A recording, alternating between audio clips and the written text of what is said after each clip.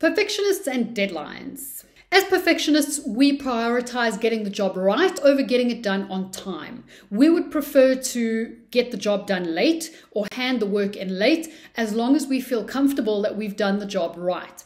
The problem with this is that in reality, when it comes to our studies, obviously the deadline is the exam. You don't get to delay the exam because you're not ready yet or you don't feel that you have perfect knowledge yet.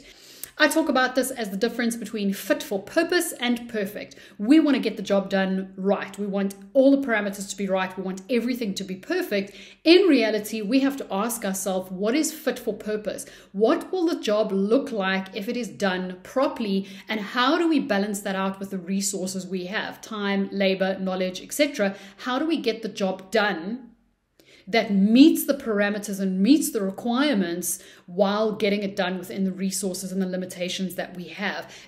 When it comes to exams, this is very detrimental because very often I'll find my students will defer exams because they're not ready, because they're not able to make assessments of fit for purpose. This is what it's going to take to get the job done.